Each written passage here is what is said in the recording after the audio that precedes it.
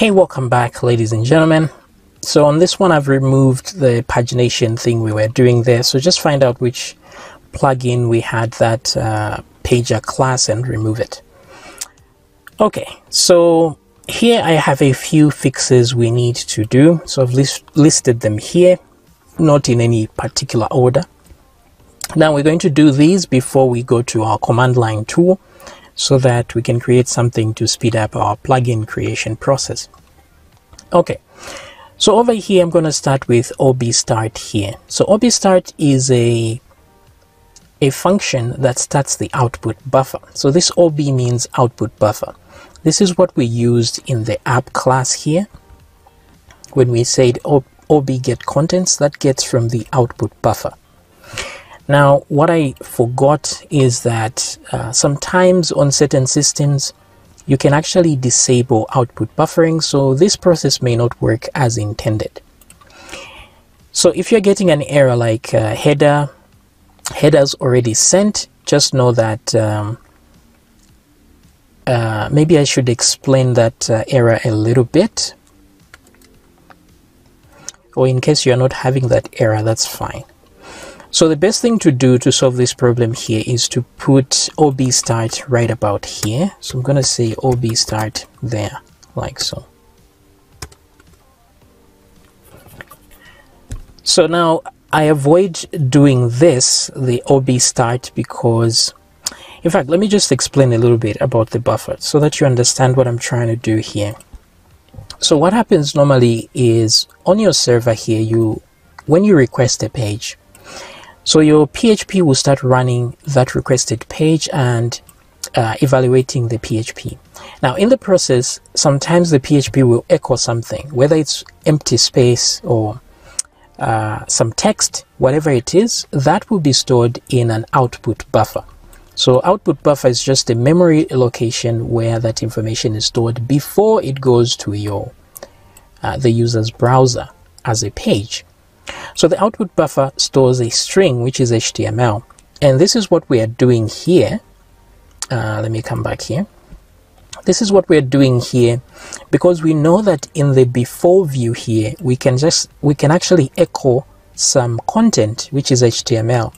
And so we grab that content and then we compare it with the content here. That's what we are doing here, just to know whether something was loaded to the page or not. So we are grabbing content from the output buffer before this and then comparing after. So I think I explained this in a previous video. So that's all fine, right? But it's very possible that you can switch off the output buffer. This is the output buffer here. And usually when the output buffer is full, it will be flashed to your browser, which is here. So if this becomes full, the information is flashed or sent to your browser, and then new information is loaded as the PHP script is running. Now it's very possible to switch this buffer off and bypass it. That way information goes directly from your server to the browser without the output buffer. And you have to keep in mind that every time a request is made, the first thing to be sent are what are known as headers. So this is information about maybe the server and what's going on and stuff like that. So headers will be sent first. Now, if the headers are sent to the browser, there's no way the server is going to edit those headers that have already been sent. This is why if you don't have output buffering turned on, okay, and then you echo something, right? So there's no output buffer, then you echo something. So let's say you echo something on line 1 here. Once you do that echo, the headers will be sent, because this is the first time information is being sent to the browser over that request.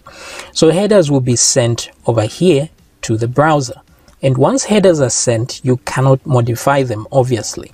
So now if it turns out that on line 10 or something, you are trying to redirect the page using header location. So this is what we are doing with this function called header. Where is this? Functions. there's a redirect function we created. Where is that? Or have we already created it? Because it's very possible. Okay, there it is. So as you can see with this redirect function, we are modifying the header because this is the header function and it creates new headers. So when we modify the headers to tell it, okay, this should go to this page, we are essentially redirecting our page. Now imagine you write redirect. Let's go to app here. Let's say, for example, here I echo something, right? Whatever it is. And then down here I decide, oh, after doing some processing, I decide, okay, this is the wrong page I'm on, or maybe it's the right page, but it's done processing. But now after processing, let's say somebody submitted a form and you want to redirect them to another page. So here I will put a redirect function like so. Now the problem is going to occur because if I echoed something here, it means headers have been sent to the browser. So if I try to redirect, this will fail because there's no way those headers can be modified since they're already on the browser at that moment. So you're going to get an error saying cannot redirect, etc., etc. So we can test that out right now. Let me mute the OB start here for a second. So here I want to redirect to maybe the products page, which I know does not exist, but we can still redirect. So I'll echo and redirect. So let's try that in action. Let me refresh and it says, oh, the page isn't redirecting properly. Okay, that makes sense because we are redirecting. Okay, let me just write some other headers, right? Let's just go, instead of redirecting, let's just do header and then just say content type. It doesn't really matter what type of headers we modify here. I'm gonna say text plain, like that. Okay, so I'm just trying to modify headers after I do the echo. So if I refresh, oh, this is what I get. So this works just fine because I have output buffering turned on.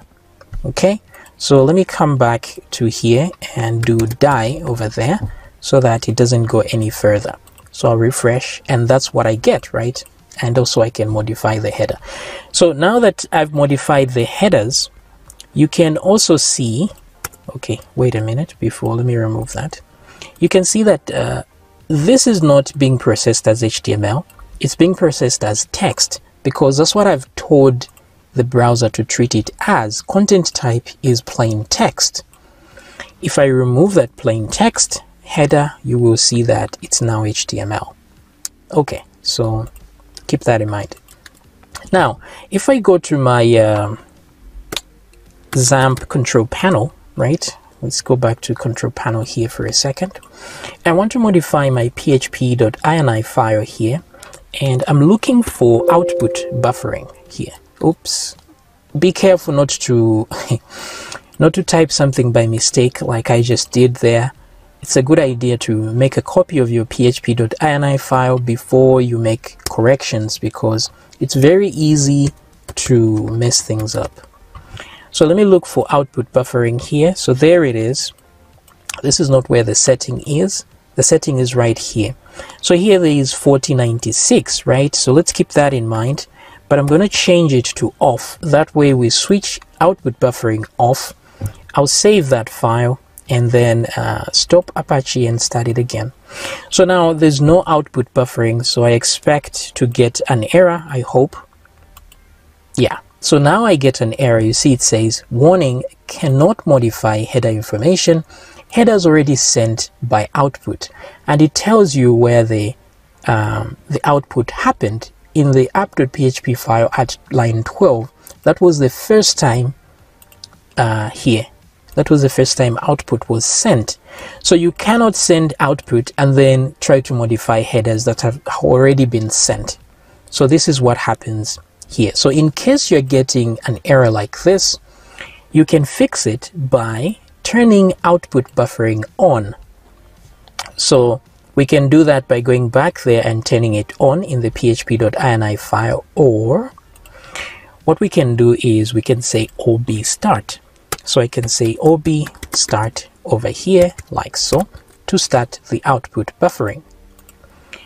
Let's hope that works. And as you can see, it actually does work, because then it switches on the output buffering here and you can do your thing down there. So either way, you can either, to solve that problem, you can either switch on output buffering here. So let's go back and find output buffering again and switch it back on to 4096 here, which is the amount of memory that's the size. You can increase that size if you want, if you've got, your system has more RAM, that is. So let's save that. Let's stop Apache and start it again. So for the sake of those people who may not know or may not have access to the php.ini file, we're going to put ob start here, and it's important to start it here, not any time before, because I don't want output buffering to be on for the controllers. That way I can know when there's HTML being echoed in the controllers, because I'll get that error and then I can fix it. So that's the issue with output buffering here. So let's put that line there, just in case on your system output buffering is not turned on. This will make sure that it is. Okay, so how do we move from here? Now, another way to show you what I'm explaining here about the output buffer, please bear with me for a second here. Let's do a for loop, for example. Let me put numbers up to maybe 5. So let it loop 5 times and then die over here. So it won't go down there. So I just want to show you how the buffer works so you can see it in action. So here, what I would do is, so once we load this page, it's just going to loop through 5 times and then echo whatever I is, right? And let's put a break tag over there, like so. Now, obviously, looping to 5 is trivial for a computer. This will happen in milliseconds. So what we're going to do is force it to sleep 1 second each time through the loop. And then when that happens, I want to do an ob flash. So to flash is just to send the information. So I'm forcing it, even though the output buffer is on in this case, I'm forcing it to just flash the buffer to the browser every time it loops.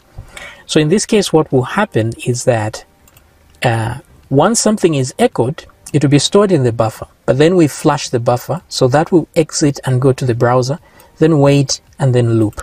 So let me show you that in action. So if I refresh now the page, you will see what will happen is that okay, so instead of showing you one by one, what's doing is it loads the entire page, and then so things are not working in short. So in order for this to work, we have to activate ob implicit flash, I think. Let's try that.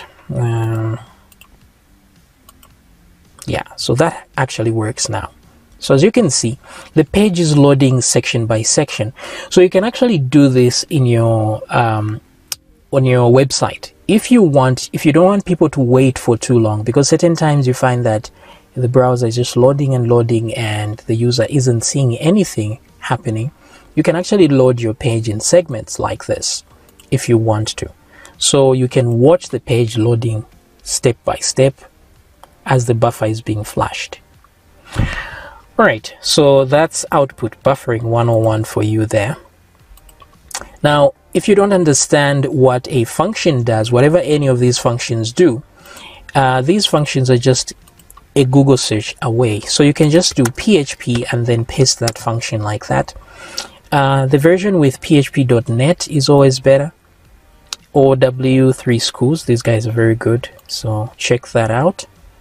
So here this explains what ob implicit flash does. This one will turn implicit flashing on and off. That way you don't have to call flash every time.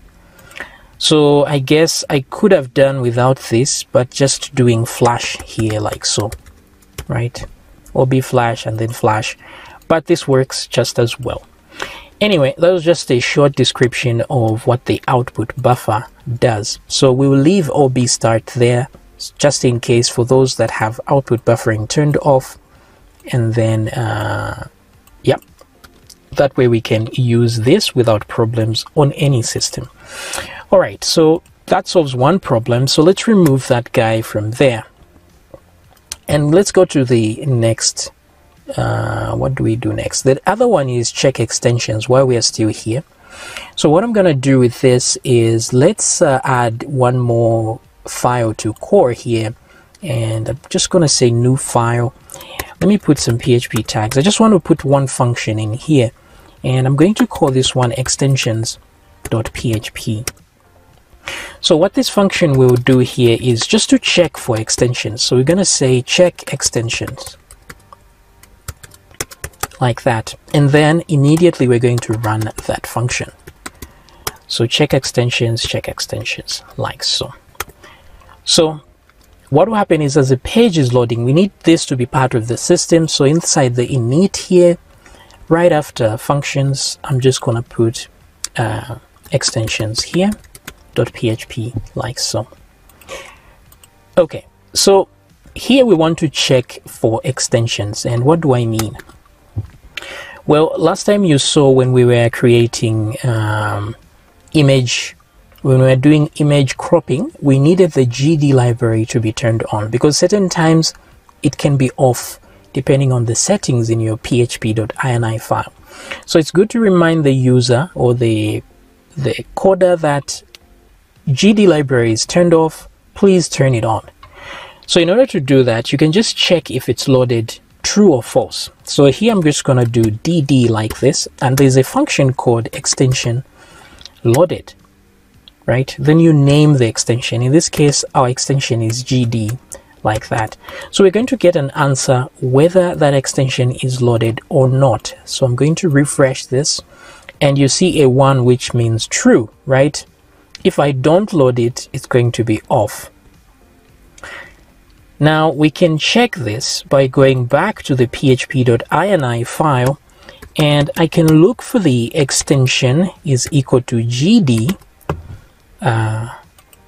which is this one right here, right?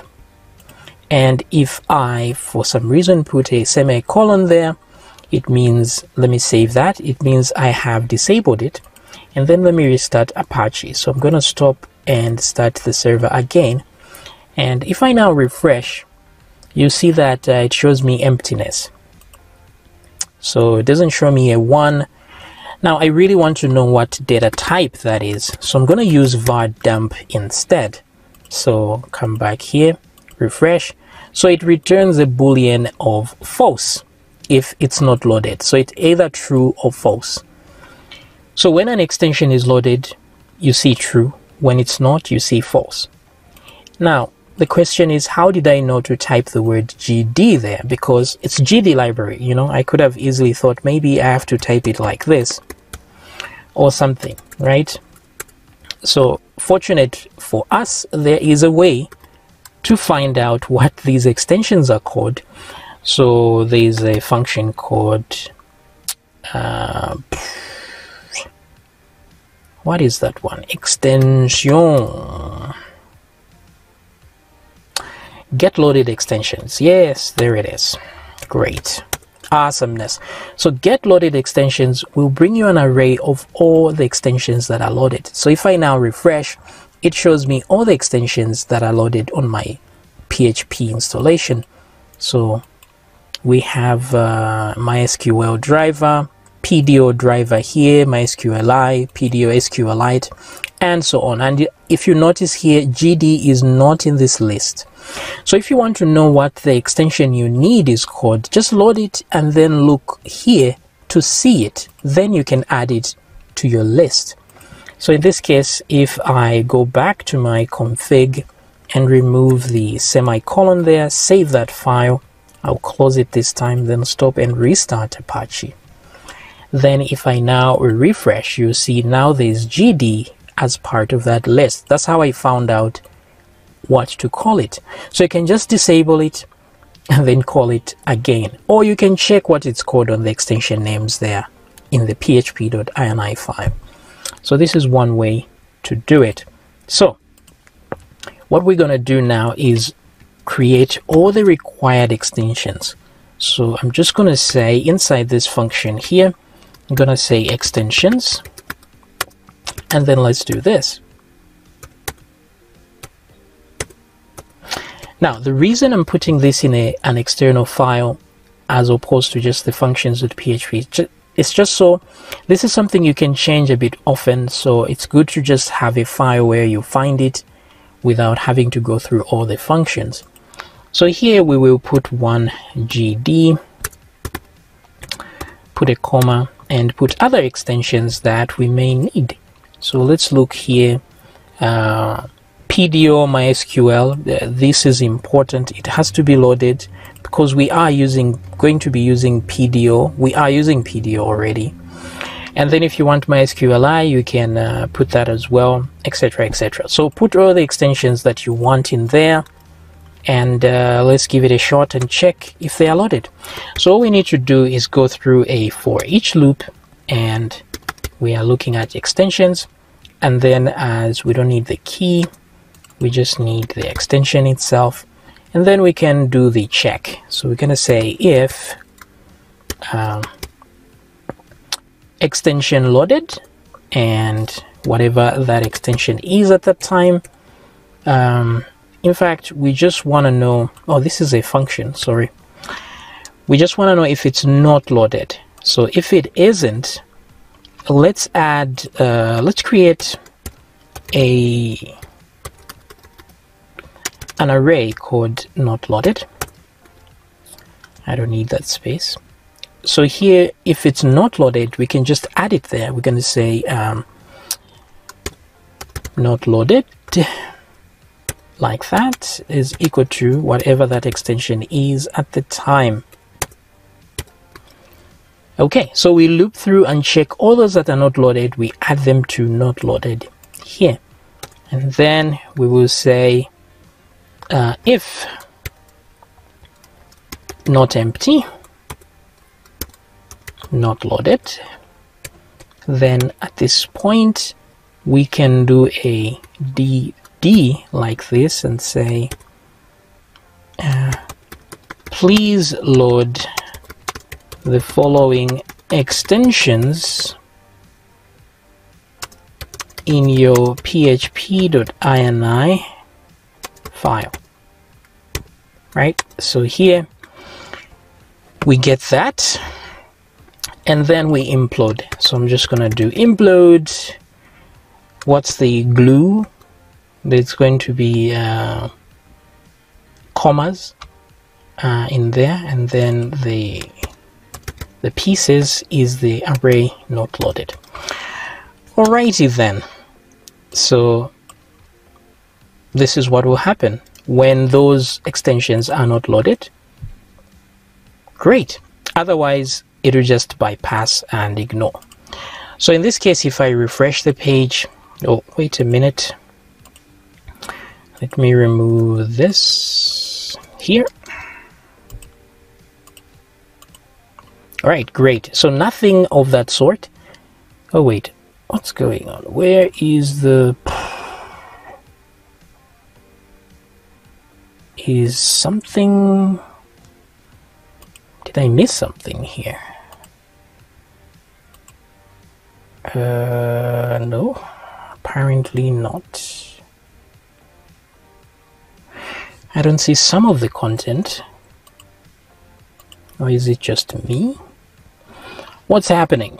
Okay, let's go to header and footer plugin, and there should be a view in the includes here. Header view, footer, those are showing, I guess. What do I feel like I'm missing here? Okay, let me just echo here, like so. I just want to see if that will show. Okay, so that's all good, I guess. Alright, so things are still working as intended. So now what I want to try is to eliminate the... Let's remove the GD library. So find it again, extension GD, and put a semicolon, save, restart Apache, And let's see what we get when we try to reload our page. So this is what we get. Please load the following extensions in your php.ini file. And there we go, GD. So great, at least now it gives us a warning when the extensions we need do not exist. So let's put that back. Let me save that, close it, stop, and start Apache again. And this time we are good to go. Okay guys, ready? Great. So check extensions, done. Now what we need also is the do filter and the add filter functions to be functioning. So let's go back to functions.php. Now the beauty of these is that they're exactly the same as their counterparts. So let's see, where are those guys? So there's add action here. It's exactly the same as add filter. So I'm just going to paste that. The only difference is this actions variable will change to filter, capitalized all the way, like that. Okay. So we add a filter there. That seems about right. And then there's do action. So I'm going to copy this do action, which is exactly the same as do filter. Only difference is we return data. Okay. And what we will do here is we have to, this function we are running should return information and send back to data. That's the only difference here. So we'll filter something there and then boom. Okay, great. So do filter, add filter, done. Simple as that. So back here, let's remove these two guys. We're getting close. And let's look at user permissions, right? So we're going to have a user permissions thing going on here. This must be part of the core because this is usually required by almost every app that we're going to make. So I'm going to just say permissions like that. I'll create an array. I missed that order there. So let me put that like so. And then this will just be an empty array for now. And what will happen is here we are, say, load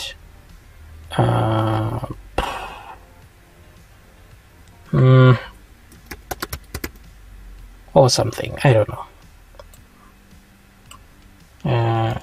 Poop. Okay. So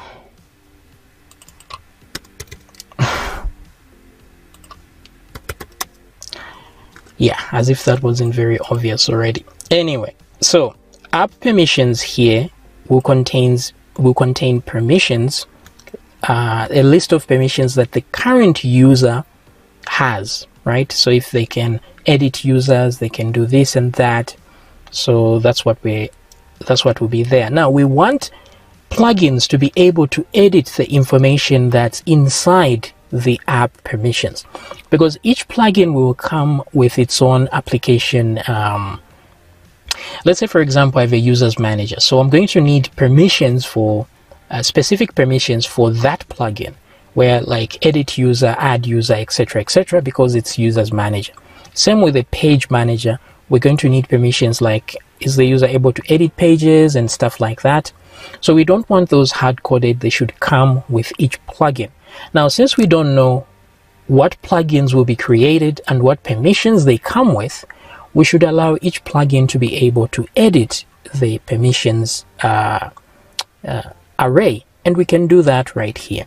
So before we actually load the actual application, because the application starts here, we need to know what the user can and cannot do. So we're going to say app permissions is equal to, and then here we're going to use the do filter function, right? Do filter, because here it's going to actually filter the information that's coming in. So the information we are giving it, we have to create a hook, right? The name of the hook. So this one we're going to call it user permissions. So you can edit this to whatever hook name you want. So this is the hook name. What this means is that whichever plugin wants to edit permissions, they'll have to do that on the user permissions hook, which is the same as, let's say if we're in the plugin.php. If I duplicate like this and then just say user permissions like that, it means whatever I'm doing in here, I'm editing permissions. So in this case, I can do something like this because it's going to accept the current existing permissions, right? So let's put an S. Whatever permissions are already there will be supplied here. And of course, I need to return that same. Filters always need to return a value. Otherwise, you're going to break your code. So add action. Action does not return anything, but filters do. So instead of add action here, it should be add filter, like that. And so we are given a set of permissions that exist, and then we return those permissions to continue the cycle for other filters to also use that same information. In this case, the order actually does matter, which function gets to filter the permissions first and such. But anyway, what we can do here is then we can modify permissions and say permissions you add, because we know this is an array. We're going to say permissions, maybe you add new permissions like add user, or so if you have your application has several permissions, you can just list them there and add to them and then return the result.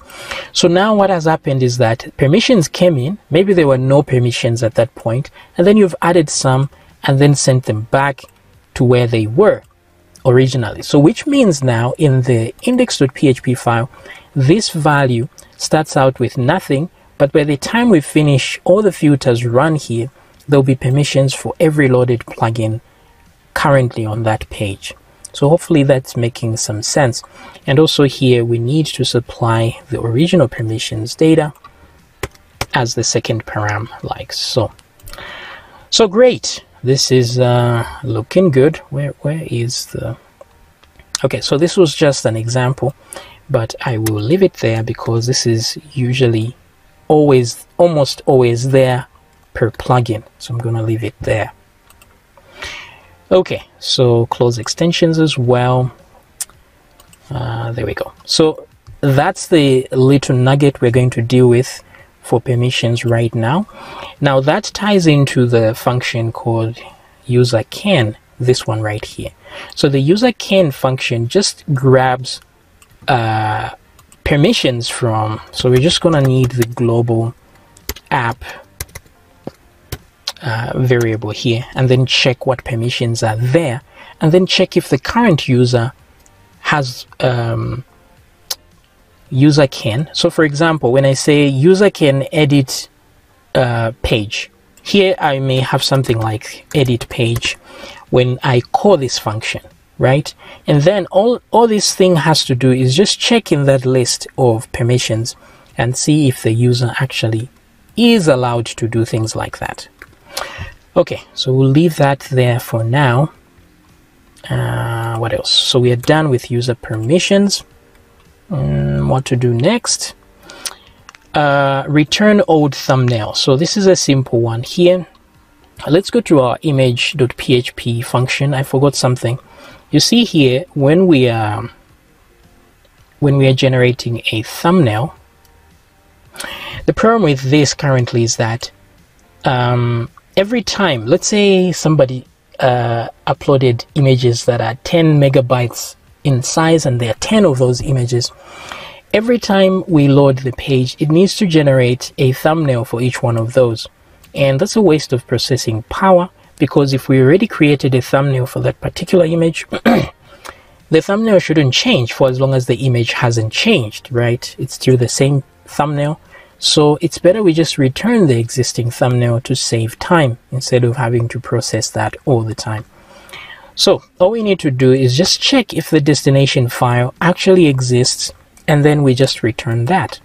So here we will say if file exists, destination in this case, right? And then so we're just gonna return destination. It's as simple as that. That's the only thing we needed to add. This by itself will save us a lot of processing power, because we don't have to keep creating thumbnails every time. Okay, great. So that fixed this one right here. What else do we need here? Allowed columns. What did I do with this? Something I thought about. Yeah, there's this part where I said allowed insert columns. Now I want this to be kind of compatible with my old system, so what I'm going to do is this part I'm going to change. So instead of allowed insert columns, let's remove that to just allowed columns, and then we will leave the allowed update columns like that. So just that is what I needed from there. That's all. So let's remove that and done. What we're supposed to do though is, do I have a class somewhere here? So how that ties into everything is, where do I have classes? Is it on the home page? Okay, so this header footer has models. There's a user model here. Okay, so it doesn't really do anything. So a typical class like one of these will have a protected variable, protected table. So this is inside the header footer, that's user model, and there will be a table here. In this case, for example, for the user model, the table will be users, and then there will be more protected variables like allowed columns, the one we just created there. So the system will check if the model you're using has this variable. So where is that? Inside model. Did I just model.php? Okay, there we go. Where is this? Yes, it will check if this allowed columns exist and then use it. Just like it will check when updating if allowed update columns exist. So for it to exist, you can do something like this. So this will be typical of most classes, and I'm going to do this, and this one will be update. So there are going to be two of these. So in here, for example, you can put the columns like in the case of a users table. I'm sure there will be something like email. These are columns that you can actually deal with when you can modify when inserting a record. So password, date created, these are things. And then you can have a separate one here if you want for things that can be edited, because maybe you don't want date created to be edited, for example, because it doesn't make sense to be able to edit the date created. So in this case, maybe we can have date updated like that as part of the list, that things that can be edited, just like we have email and password as well. Those are editable values and so on. So in this case, for example, our class user knows what table it's meant to modify, and that's the users table. So that's the table variable here. This is the variable that will be used because these classes will always extend model like that. Okay, they'll be extending this main model over here. So the namespace is inside model. So great, let's use that. So we will need a namespace there, and in the same way we don't require direct access, so we will put that there as well to prevent it. Alrighty then. So and then there's some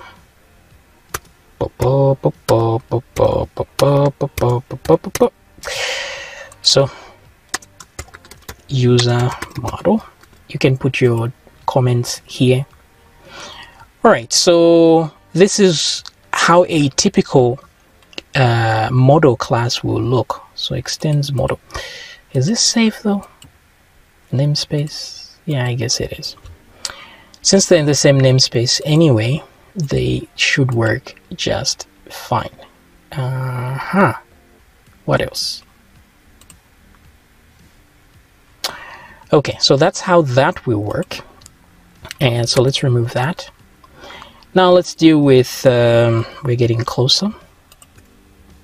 Let's deal with old value. Okay, so this one will be in the functions page. Now old value is for when you, let's say you have a login page and you click, or a sign up page, you click sign up and there's an error.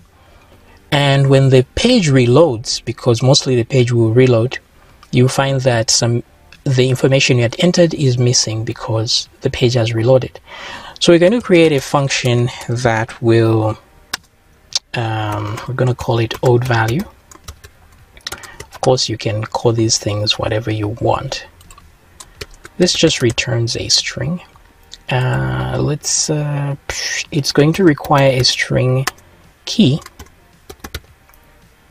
Okay. What else can you add here? Default value? Is that needed? Yeah, maybe. String default. Something like that. So what old value is going to do is it's going to give you back the value that was there when we reloaded the page. So we can put that to the test. If I go to, let's say, the basic auth, this one runs on every page. So there's a view here and I can load a view file. Actually, let me try one that already has a, does it? Probably not. Header footer, let's see here, plugin. Okay, so it includes a footer view and a header view. Let's just make sure it includes something in between. Oh, we can go to the basic auth plugin function and just paste it there. This is just going to be the, I'll call it the login.php page. So it expects that inside the includes folder. So I'm just going to new folder here and say includes. So that's in the basic auth and new file and save. And I'm going to call this one login.view.php.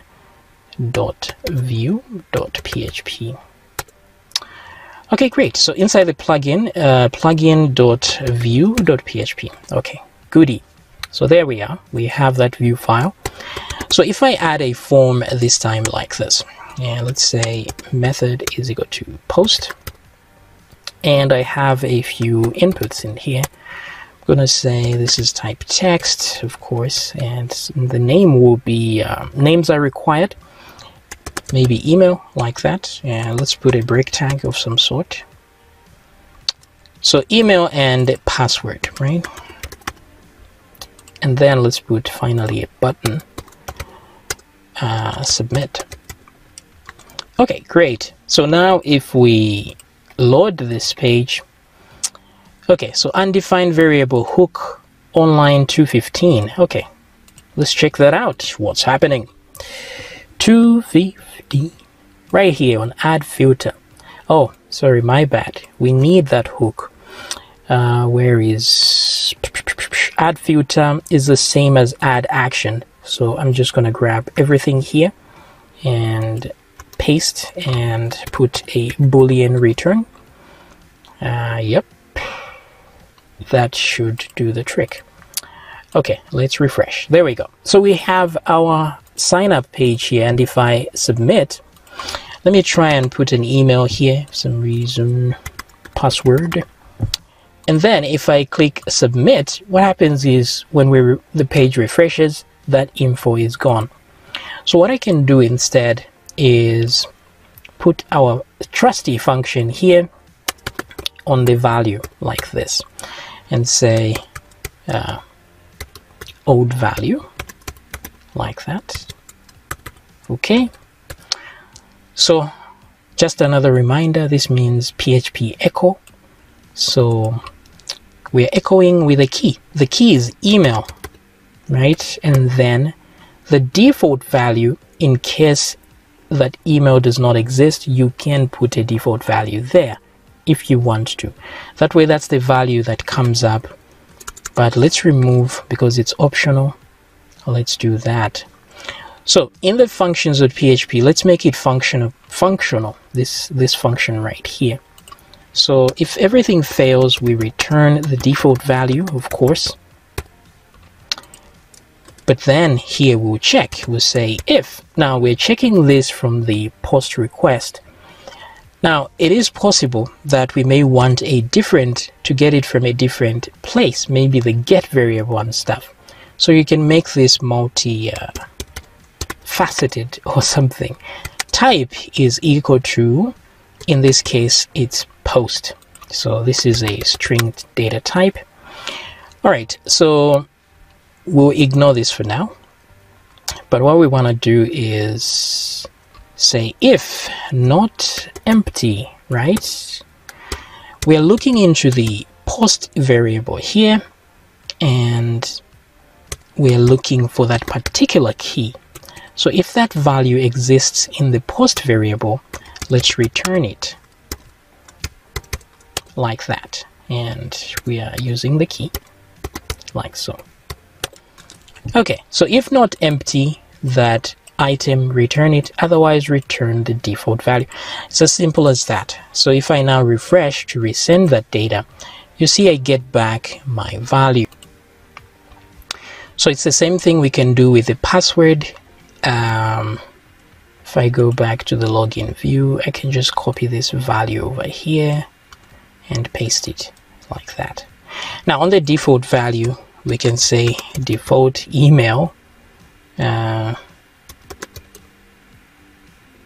at email.com, so that in case everything is empty, we can start afresh. But if I refresh this, you'll see it shows me, oh, sorry, it shows me the wrong thing, because the key should be password here and not email. So refresh, and there we go. So as you can see, because the values exist, it puts them there. But if they don't exist, it will put them on the it will put the default value there. So it's as simple as that.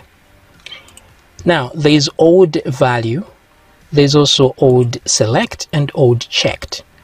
So I use 3 of these guys because we have select, what is this?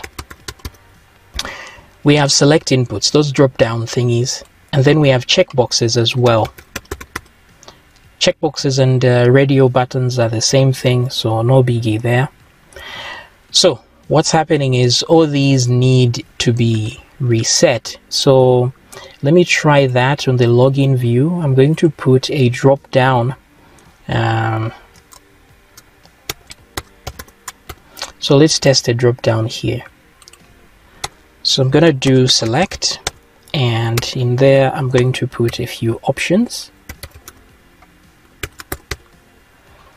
Okay, so this option, the original value is empty, and we just say select, something like that. Let's duplicate. This one will be, let's say 1. I don't want to complicate things. Or maybe let's do male and female, right? So that it's very obvious.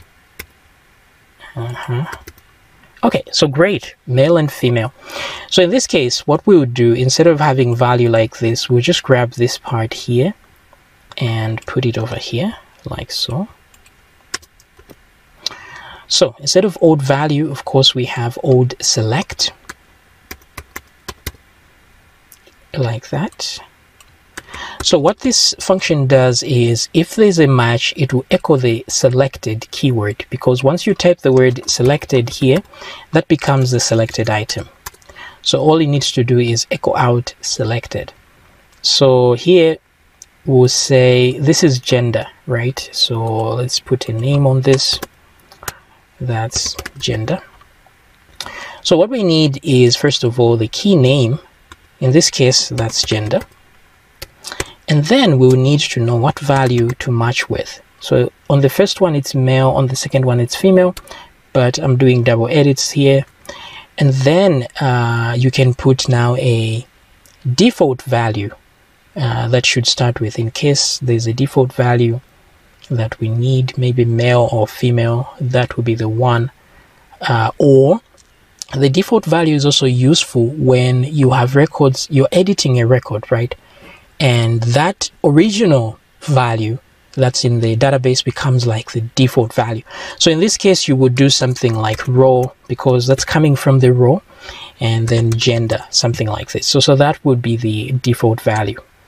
But let's come back here for a second. Let me change that to female, like so. Okay, so if we go back to old, we need to account for this. It needs to make a comparison. So old select, and then this is not the default value. So there's a key and there's a string for value, like that. And then default over here. Okay. So if one thing exists, if something exists in the, actually, we don't need to check if it exists. We just need to check if not empty, key, yes, that is required. But then if it's not empty, we have to check if they match. So we're going to say if the value of the thing in there is equal to our value that we expect, which is value, then here we return, yes, we return the word selected. Now it's okay to put spaces around here because we are echoing HTML anyway. Just in case there's no space on the other side, we are protected. So we return that selected. And that's the default value. So there's no way we're going to return default value at any point. So let's return an empty string here if all fails. And then if, so here we're checking if it's empty, if not empty. But if it is empty, we will compare the value and the default value. If those two things are the same, then we do the same thing here. So here I'll put an else statement, meaning that is empty. Then we do another if statement, which will resemble this one again. But instead of the key, because this does not exist anymore, we will use the default. So here I'm going to grab that default. If default is equal to value, selected. So simple as that. So let me grab this. This is pretty much the same thing with the checked. So only that the returned value is checked, the word, instead of selected. Okay, so blah, blah, blah. Wait a minute. I think it's the same thing. Anyway, we will edit it if it doesn't work out. Now, the thing is, we have this type is equal to post. Now, sometimes we can put the get variable so that we grab from the get variable instead of the post variable. So to fix that issue, all we have to do is change this to a variable. A variable. It was very interesting. So, I can say the array is equal to the array is equal to post, like that. Okay, originally that's what it is. Now if type is equal to get instead, like so, then we swap that to the get variable. Any other time we stick to the post, like so. Okay, and then we can grab this array and replace all this with that. So this is going to be like a variable. So it may look wrong to do this, but it's actually correct, because what happens is this is evaluated first, and then this array becomes equal to that. So it's as good as we put that there like so, right? But then it's changeable because we can put this as well here. So a variable is very valid code. I rarely use this. I don't even know why it's turned up here. Looks like the only way, but I think I did something different. Anyway, if you don't like this, you can just use an in type statement. You say if type is equal to get, then recopy this same data onto a different one. But this will work just as well. So let me grab this, paste it here, because I don't want to have more if statements. I already have too many here. I don't want to duplicate the code. Okie dokie. So let's see if things are still working as intended. So there's a selector here. If I select female, for example, and do a submit, you see it stays at female. If I go to male, click, it stays there. But if I reload the page, it's back to the default value. So that's exactly what we want. This would be exactly the same thing if we had a checkbox. So just for you to be satisfied that this is working, let's add an input of type checked and give it a name of, I don't know, hello. And we'll do exactly the same thing here. I'm going to grab this and let's paste it over there. And this one has a key of hello, and let's look at the value. The value of this one will either be 1 or 0 depending on, or yes or no, whatever. So it doesn't matter. Let's put yes over there like that. So here we will put another one called no, and that one is no as well. So if the name is the same, I guess this will create some confusion. Let's do hello 2 there and put hello 2 there as well. Okay, so if I now refresh, wait a minute, checkbox. Oh, always in a hurry, right? Bam. All right, so we refresh, and those are the checkboxes. If I submit, they're empty, but let me tick one. Yeah, so it doesn't remain the same. So there's something wrong here going on. Value is yes, that's yes. On hello, value is no, that's no. That's because we are calling odd select, so it should be odd checked. Sorry about that. Yeah, because it's returning the wrong word there that isn't recognized. Okay, sorry about that again. This always happens when you add... wait a minute, what's happening? What is happening? Undefined variable value on line 334. Okay, so where is that? 334 value. This is unknown. Okay, that's great. We forgot about that. Alrighty then. Then we have string value. Great. And let's refresh. Okay, so that one is ticked. Great. Submit. Great. Great. It's maintaining. Let's tick both and see. Great. Okay, so all of that is working. Odd checked, odd select, odd value, which removes this guy over here. Okay, so the rest of these we can do in a separate video because this one is getting too long. So I will see you in the next one.